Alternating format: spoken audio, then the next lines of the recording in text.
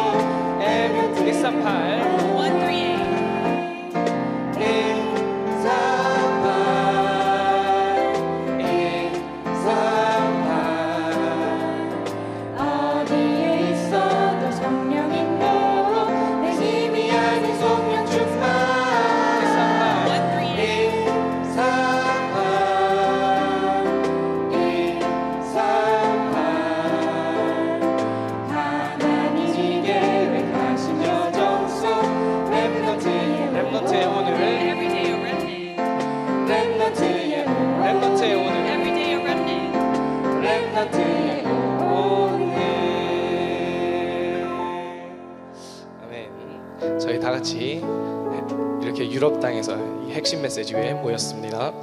In the land of Europe, we are listening to the core message. 이 현장에서 우리가 그 움직이는 보좌의 절대망대가 되길 함께 계속 찬양하시겠습니다. Let us continue to pray so that we can be the moving, absolute partisan of the throne.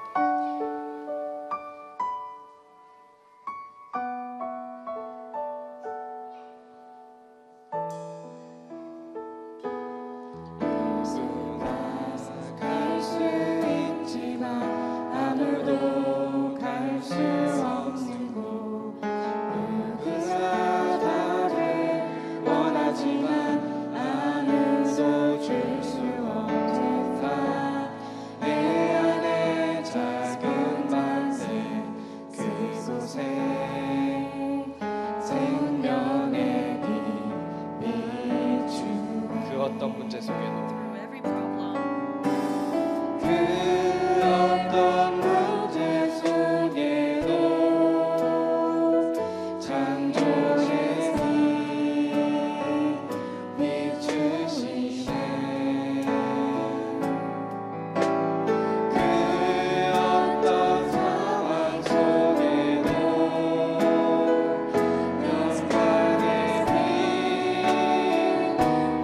주시네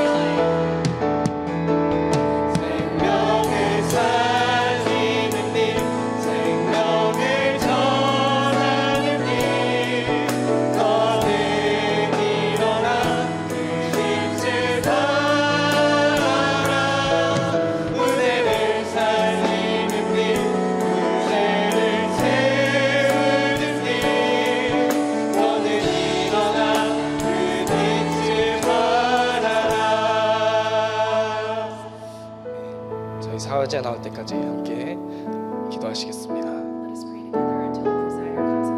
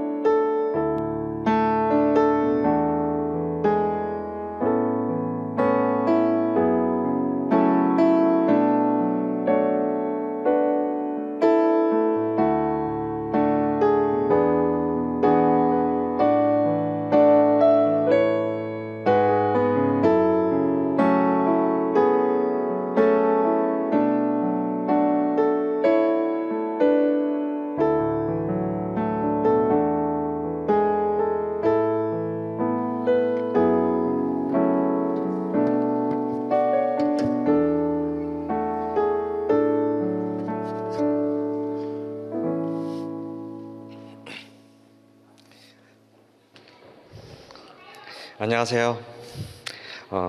저는 독일 1만을 위해 섬기며 유럽 산업선교회 회장으로 섬기고 있는 김경국 장로입니다. Guten Tag, ich bin Pastor Kyungo Kim von der Deutschen Emanuelkirche und bin Vorsitzende der Europa-Unternehmenskommission. 세계 최초로 유럽에서 산업선교의 메시지를 받게 되어 영광입니다. Es ist eine große Ehre, zum ersten Mal in der Welt hier in Europa die Unternehmensmissionspredigt zu führen. 저희 기도 제목은 유럽과 전 세계 문 닫는 교회를 살리는 오바다 전도제자 100명이 제 기도 제목입니다. Mein Gebetstitel ist wie Obadiah, wirklich eine Missionsarbeit durchzuführen, welches die 237 Nationen retten wird. 네, 이 시간 산업선교 예배를 위해 런던 시티 이마누엘교회 장영은 장로님께서 대표로 기도해 주시겠습니다. Zu dieser Zeit wird für die Unternehmensmissionspredigt wird Presbyter Jungen Zhang von der London City Emanuelkirche für uns beten.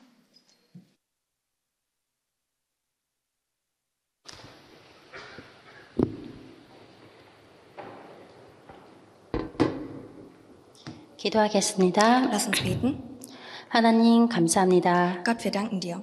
나의 것, 나의 성공 속에서 행복을 찾아 선행, 박애, 율법, 열심, 기복, 다른 것 속에 있었던 저희를 하나님 자녀로 불러주심에 감사합니다.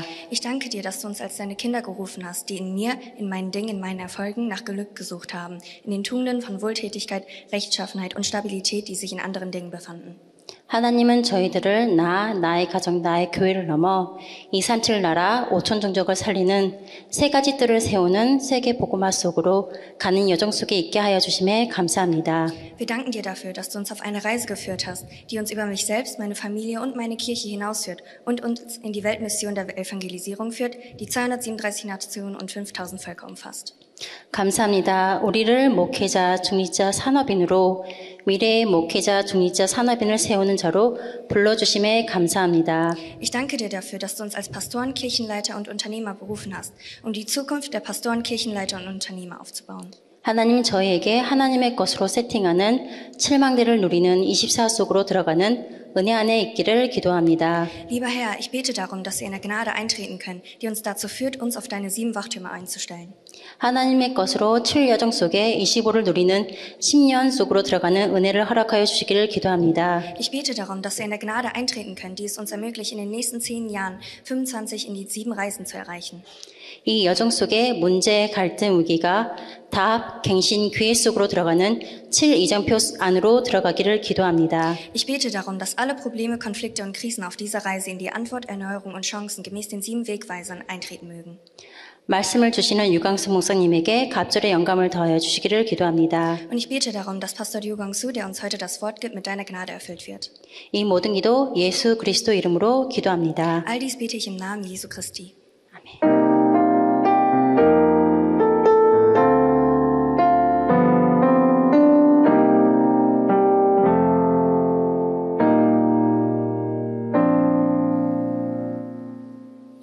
산업선교 예배는 전국과 전 세계에 동시에 생중계 중입니다. Die Unternehmensmissionspredigt wird auf der ganzen Welt ausgestrahlt.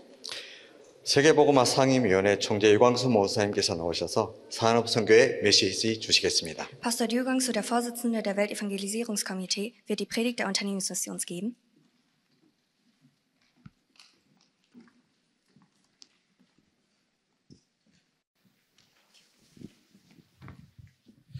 이번 산업선교 메시지는 그 블레셋을 본 산업인입니다. This week's business message are the business people who saw Philistia.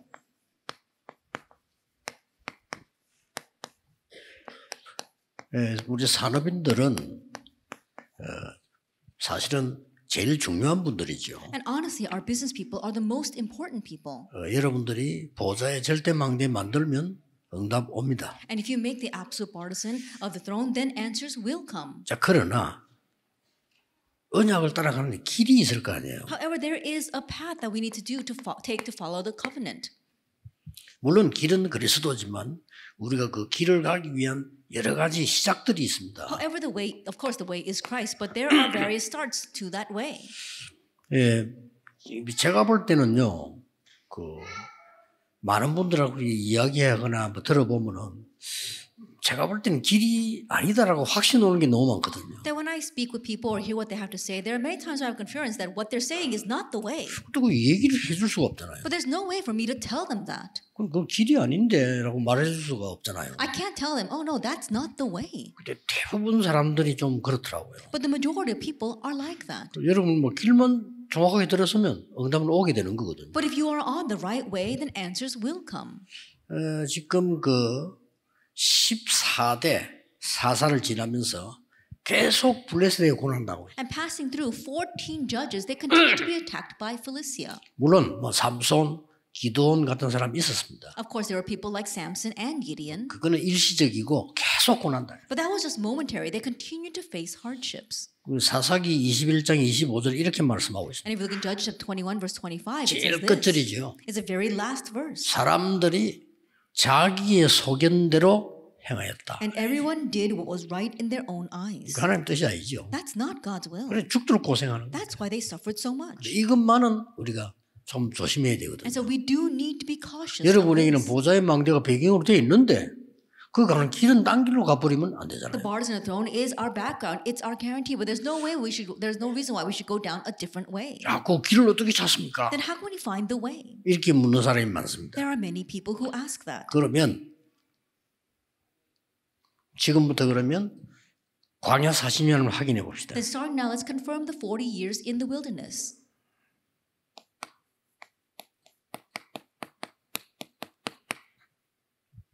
그 광야 40년 중에 대부분 사람들은 가나안 땅 못 들어갔습니다. In the 40 years of wilderness, the majority of people did not enter Canaan. 이 사람들이 지금 광야 40년 중에 뭐라고 얘기했습니까? And so in those 40 years, what did those people say?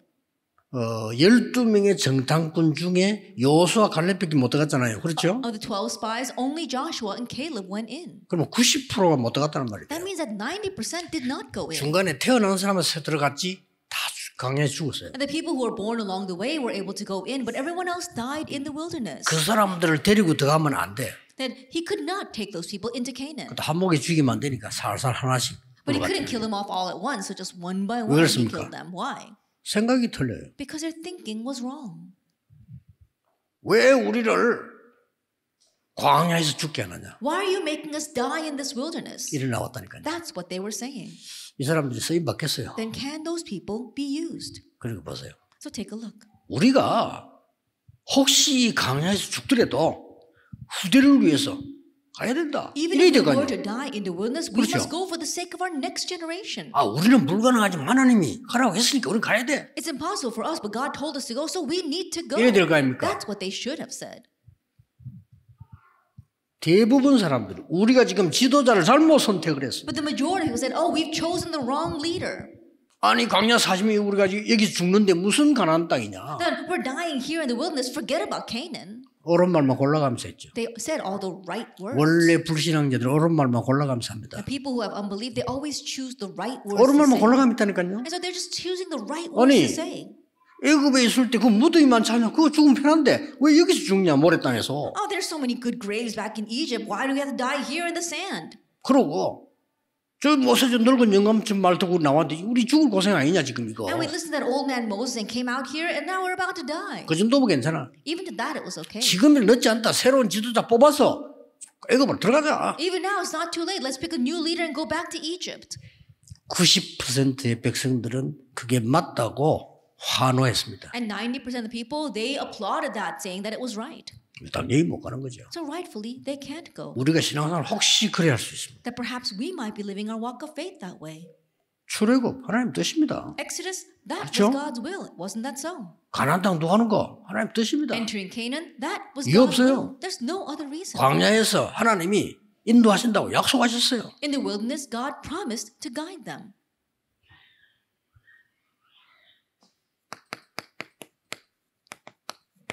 강대국에 대한 생각 And the thoughts regarding the powerful nations. 계속 틀리게 합니다. They kept on thinking incorrectly. 왜 우리가 애굽에게 당해야 되느냐? Then why do we have to be attacked by 왜 Egypt? 우리가 블레셋에게 당해야 Why 되느냐? do we have to be attacked by 왜 Philistia? 우리가 아수르에게 당해야 Why do we 되느냐? have to be attacked by Assyria? 왜 우리가 바벨론에게 당하느냐? Then why are we being 왜 attacked 우리가 by 로마에 Babylon? 당해야 And why 되느냐? are we being attacked by Rome? 이러고 있습니다. That's what they were 지금도 saying. 유대인들은 그렇게 말하고 있어요. Even now, that's what the Jewish people are saying. 왜 우리를 학살하고 죽이냐? Oh, why are you killing us and why are you murdering us?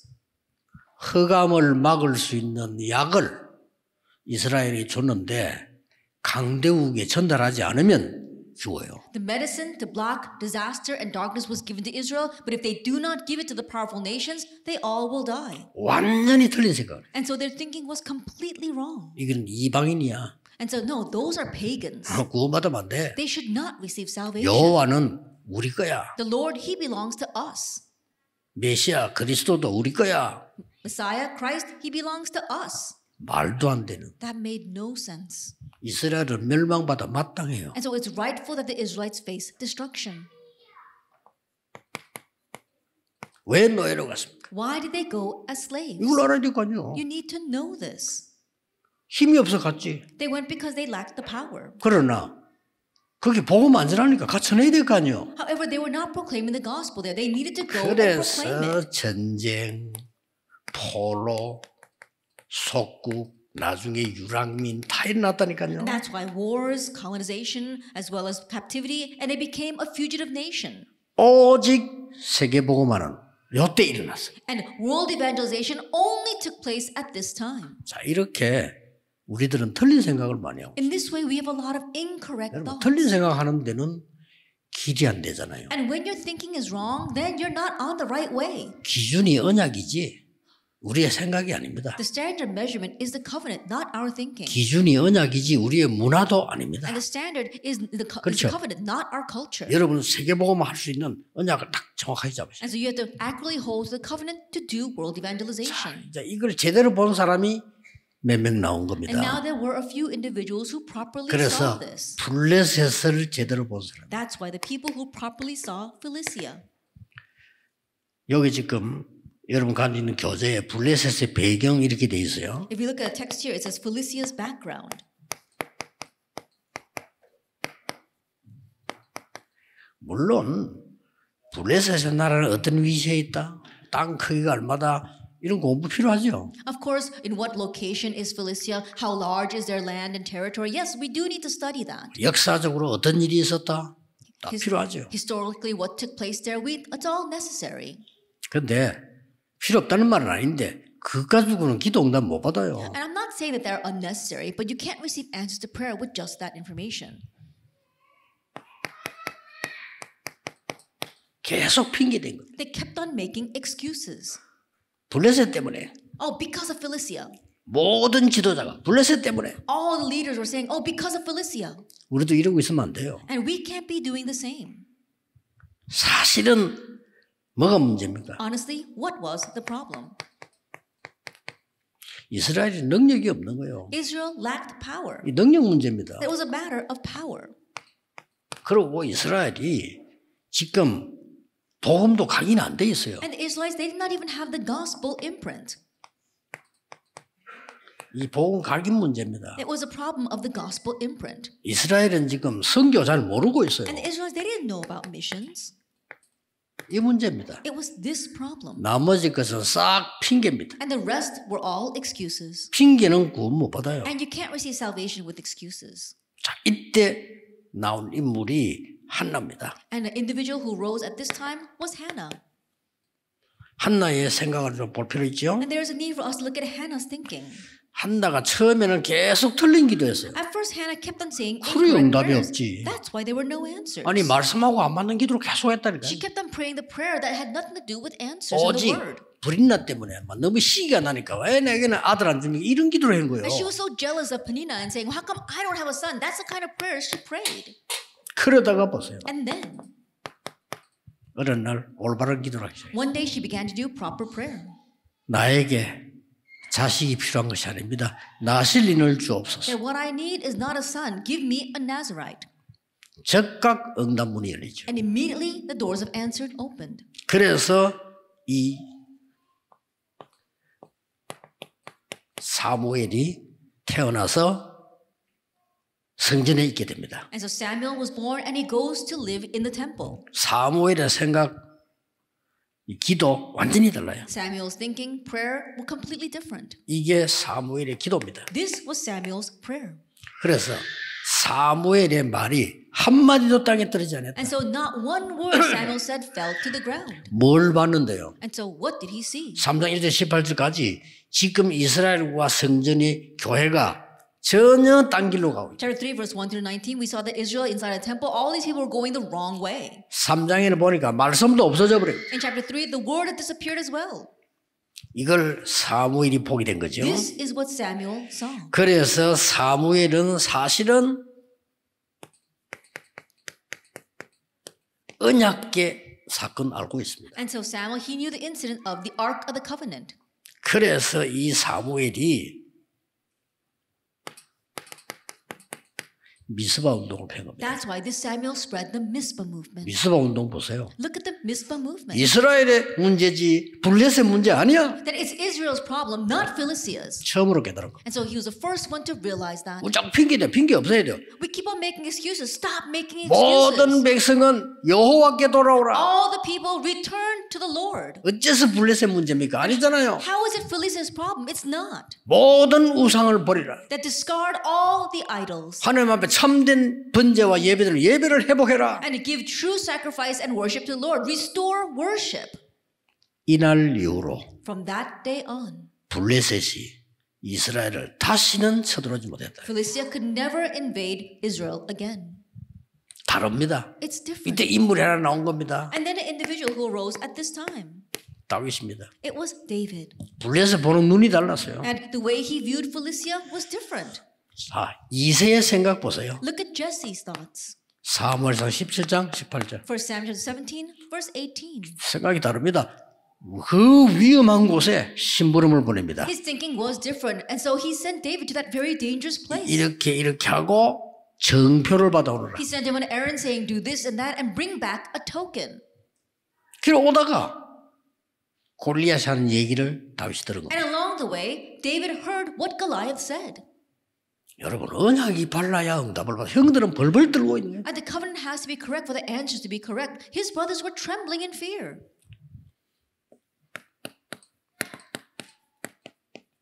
형들은 생각이 달랐습니다. His brothers' thinking were different. 틀린 생각이었어요. They were incorrect thoughts.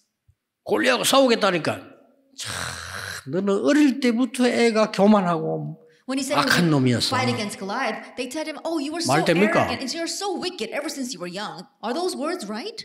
말도 안 되는 소리. That was ridiculous. 저 겁내고 숨어 있으면서 They're the ones trembling and hiding in fear. 다윗이 싸우겠다 했어요. And David said, "I will fight." 이것은 다윗은 막 욕을 했다니까요. And so they were cursing at David. 그때 뭐 형들이니까 대답을 못하고 다윗이 이렇게 말했습니다. And he couldn't say anything because it was his brothers, but this is what David 뭐 said. 내가 어찌 이유가 없겠습니까? Why would I not have a cause? 그 말밖에 할 게 없어요. That's the only thing he could say to his brothers. 언약이 정확해야 돼요. You have to have the accurate covenant. 사무엘상 17장 35절에서 47절까지 봤어요. Acts 17, verse 35 through 47. 다윗의 생각입니다. It's David's thoughts. 다윗의 생각이 언약이 정확한 거예요. That for David, his thoughts was that the covenant was correct. 형들에게는 이렇게 말했습니다. And he said this to his brothers. 왜 이유가 없겠습니까? Why would I not have a cause? 이유 있다고 말했어요. That he told them that he had a cause. 골리앗과 싸울 이유 있다고 He had a 말했어요. cause to fight against Goliath.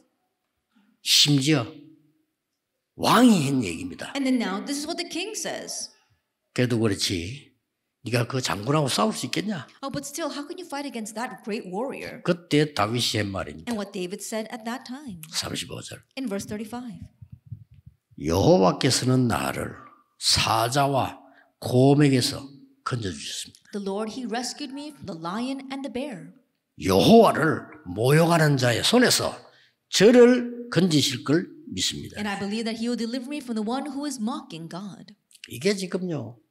왕 앞에서 대답한 얘기예요. That was his reply before the king. 그러니 사울 왕은 응답을 못 받는 거예요. That's why King Saul was not receiving answers. 평생 귀신 들려 고생했잖아요. That's why he became demon-possessed and suffered his whole life long.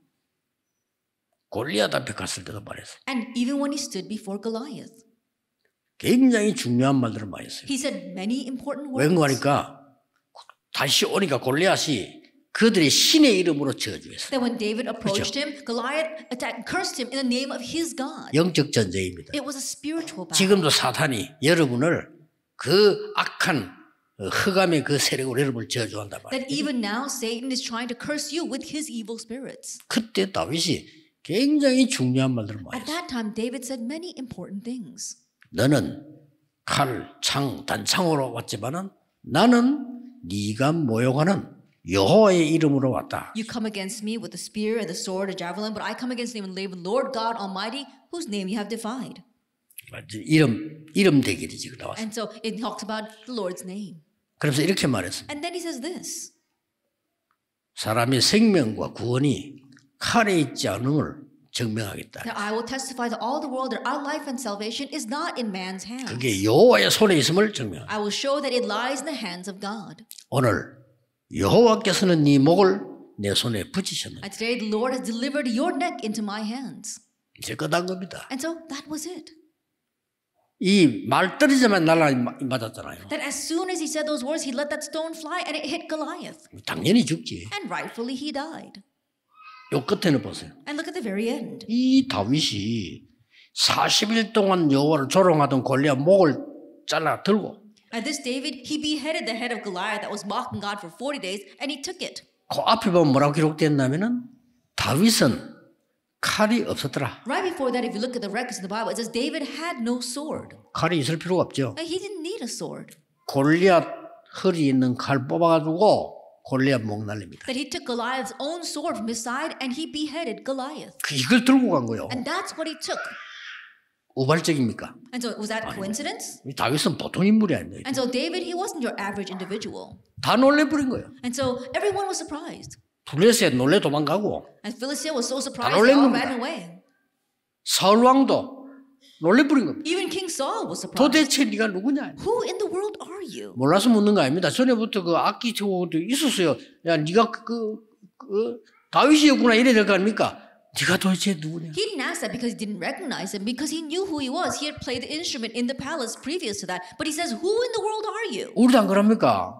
너무 기가 찬 일을 해내면요. 야, 네가 누구냐? And 이러잖아요. same thing for us. When we see someone do something so amazing, we say, who are you?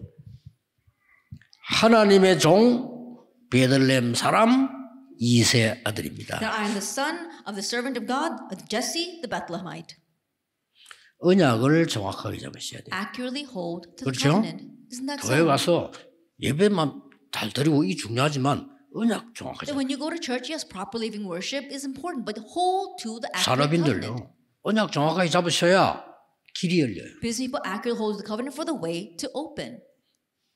불 가운데 들어가도 여호와께서 건져 주실 것인데 그리 아니할지라도 If we go into the fire, the Lord will rescue us. But even if He does 우리는 not, 때문에란 건 없습니다. 그리할지라도 and not because of, but He says even if He does not, 조수의 의인이지 그 알고도 even though He knew the king had signed a decree. 다 초대교도 그렇게 에서도 다 죽으면 죽겠다. All the early church was like that, and even Esther, she said, "If I perish, I perish." 왜냐? 그 말은 죽기를 각오하고 용기를 냈다 이 말이 아닙니다. 정확한 언약을 붙잡았다. Not that he mustered up his strength to face death. He's saying he knew the accurate covenant. 지금 세계에 문 닫고 있습니다. 정확한 언약 잡으셔야 돼요. Right now, the world churches are closing. We need to hold to the accurate 아까 우리 covenant. 장로님 교회 문 닫게 해서 정확한 언약 잡은 거요. 지금 유럽교 문 닫아다 사야 돼요. That one of our elders were talking about a church that is closing that he wanted to buy up, and I said, "That's right. Right now, all the churches in Europe are closing. You need to buy that." 언약이 정확해야 돼요. The covenant has to be accurate. 그 이전에 이제 렘넌트 인물들 키워야 되는 거예요. And prior to that, we need to raise our remnants, these great individuals. 다른 것으로 유럽 복음화 불가능합니다. That Europe evangelization is impossible with anything else. 그래서 이번 집회 And so for this conference, 보좌의 망대로 가능합니다. it's possible with the partisan of the throne. 그래서 보좌의 여정으로 유럽 복음화 가능합니다. And so Europe evangelization is possible with the throne's journey. 이 보좌의 이정표로 가능합니다. And it's possible with the throne's guideposts. 여러분 때문에 역사에 날 겁니다. And because of you, works will 우리는 arise. 시대 축복도 받았고요. We have received the blessing of 만남의 this age. 축복도 받았고. And also blessed meetings. 왜 여러분이 나야 되느냐? Why must it be you? 이 언약을 잘 잡아야 돼요. You have to hold well to this covenant. 왜 여러분 나야 됩니까? Why must it be you? 여러분보다 훌륭한 사람 많아요. 그 사람들은 복음 몰라요. There are many more renowned people than you, but they don't know the gospel. 그렇죠? Isn't that so? 그래서 여러분이 나야 된다 이 That's why 말이에요. it must be you. 그 사람들은 뭐 못났고 우리는 잘났고 이 말이 아니잖아요. 우리보다 훨씬 가진 거 많은데 그 사람들은 안 돼. Oh, we're so much better than them. That's not what we're saying. They've got so much more than us, but they can't do it. 복음 없어요. Because they don't have the gospel. 그거 안 되는 거예요. That's why it's not 여러분이 working. 나야 돼. That's why it must be you. 그래서 하나님이 능력 없는 걸 아시고 능력 주시겠다 약속하셨잖아요. And knowing that we lack power, God promised to give us power. 믿으셔야 됩니다. Believe that. 지금 여러분 산업이 아니고는요. 유럽 복음화 불가능해요. That unless it's you business people, Europe evangelization will be impossible. 이거는 교만이 아닙니다. 착각도 아닙니다. This is not arrogance. This is not 언약을 misconception. 정확하게 잡아야 돼요. Accurately hold to the covenant. 모세가 이때를 위해서 하나님 나를 부르셨다. 그날로부터 막대기의 능력이 When the moment that Moses realized, oh, this is why God called me, that's when power was revealed through his staff. 순교한 사람들이 뭐 내가 듣고 이런 게 아니란 말이에요. And the people who were martyrs, 뭐죠? what was it? 이때를 위하여 하나님이 나를 부르신 거예요. They realized it is for a time such as this that 그걸 God has 명심해야 called 돼요. me. Keep that in 왜 mind. 헌금합니까? Why do we give offering? 이때를 위하여. It's for a time such as this.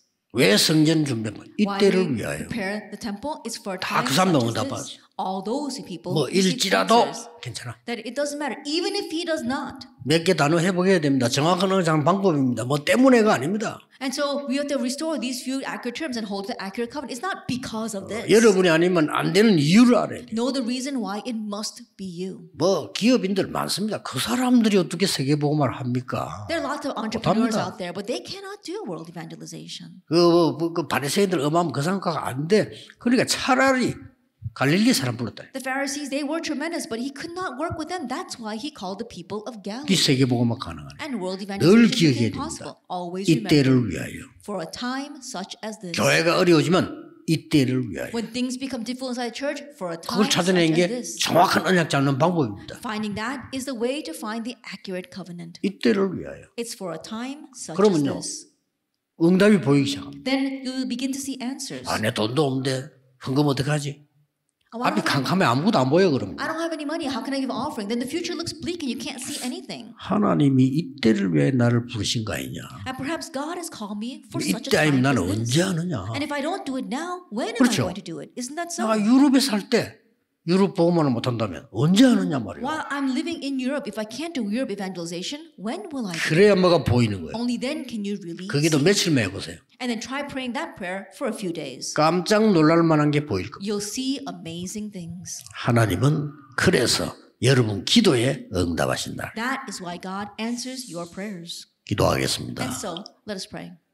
만주의 주 되신 예수 그리스도의 은혜와 May the grace of our Lord Jesus Christ, who is the Lord of Lords, 하나님의 무한 영원하신 and 사랑하시고 the infinite and eternal love of God our Father, 성령님의 내주인도 and 역사하시고 the indwelling and the working and the powerful working of the Holy Spirit, 유럽과 전 세계에 있는 산업인들 위해 upon the business people throughout Europe and all the world, 지금부터 영원까지 be both now 항상 함께 and 계실지어다. always forever. 아멘. Amen.